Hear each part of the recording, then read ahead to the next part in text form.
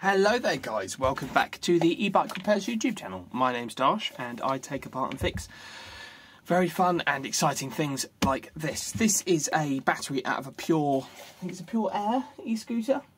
It is a 36 volt, ooh, there you go, 7.8 amp hour, 280 watt hour battery pack by that there. I'm not going to try and say that because, yeah, it feels as though it's in a hard shell. And it's got these stuffing glands on them there. That's the discharge port, that's the charge port. At the discharge port we've got 15 volts. That's not enough volts.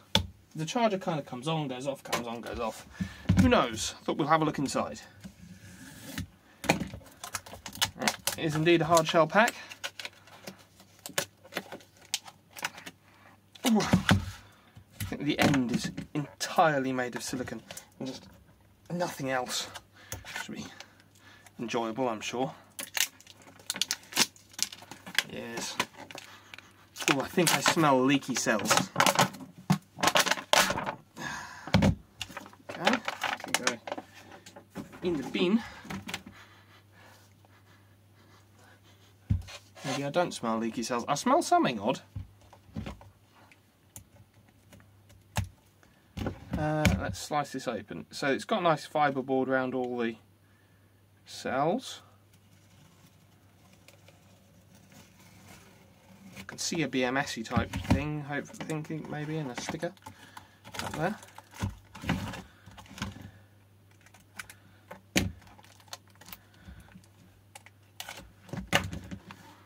Oh yeah, no, I'm not wrong, I can smell leaky cells. It's a sweet electrolyte smell, which means don't plug it in. It'll get hot, could blow up everything in a 100-mile radius.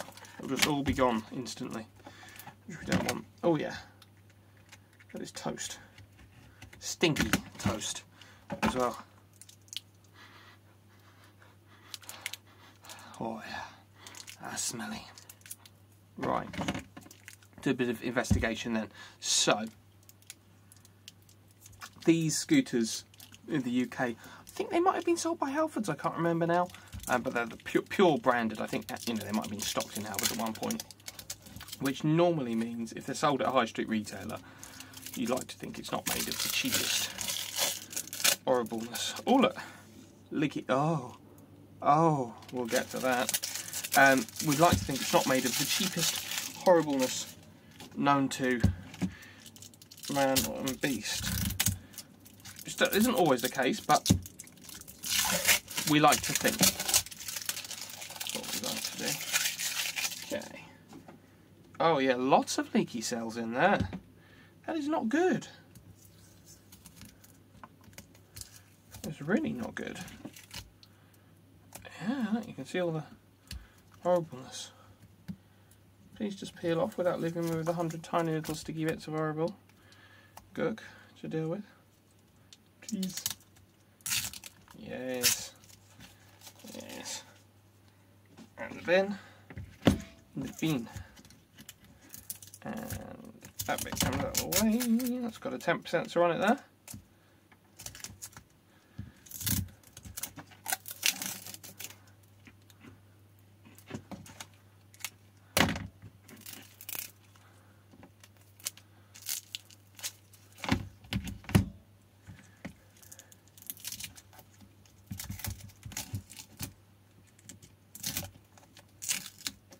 Oops, dropped the BMS sticker. It's one of the bits I wanted to keep just so we could look at all the numbers together.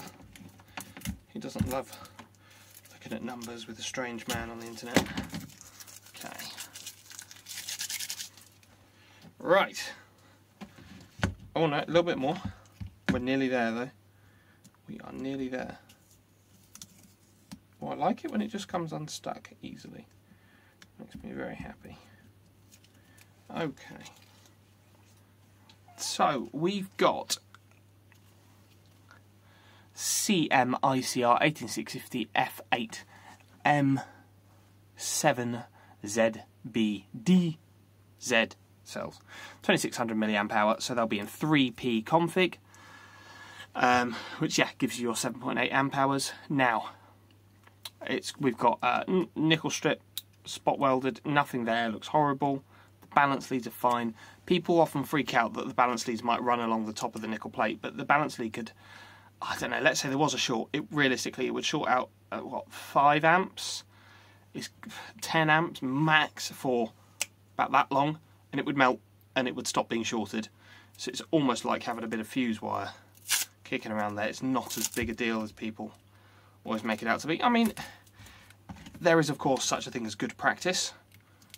What one could or couldn't do better, as always, but you know, it's not inherently awful if they run along there. And you know, in the space constraints, if it can't run along here, it kind of has to. So yeah, anyway, it's fine.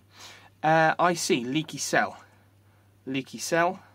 Leaky cell. You see the insulation rings discoloured on this one here.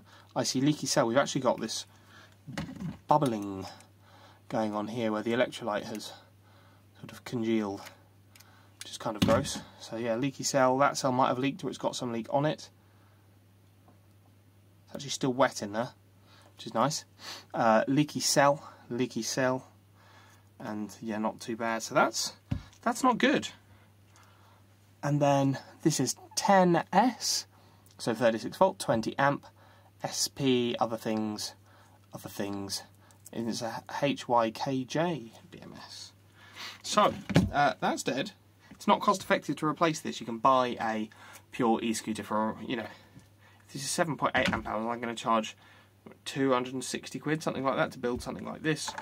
Wrap it back up, put the ends on, seal it, put it all back in the scooter, that kind of thing. It's almost not worth the cost. You might as well buy a new scooter for maybe an extra 80, extra £100 and get another 2 years warranty on it.